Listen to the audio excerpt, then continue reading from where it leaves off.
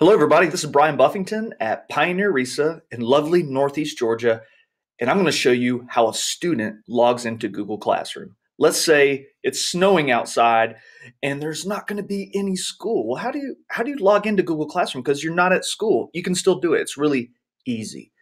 You need to go to this address, classroom.google.com. Classroom.google.com. I guess I didn't have to repeat that. I could have paused it. But there you go.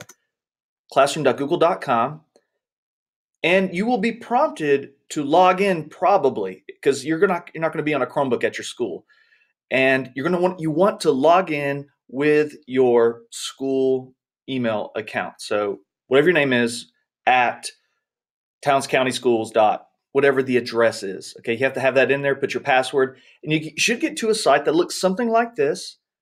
If you're new and you've never done this before, it may ask you if you're a student or a teacher. You'll say you're a student.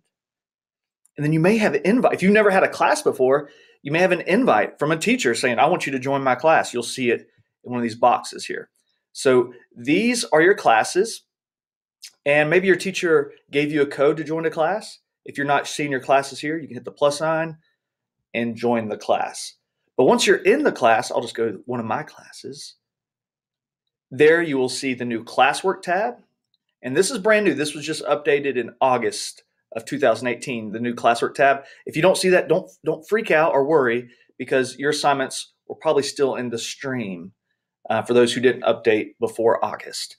And there you'll see your teacher's announcements, classwork. You could turn your stuff in. And you could be the most awesome student you can be. Hey guys, I'm out.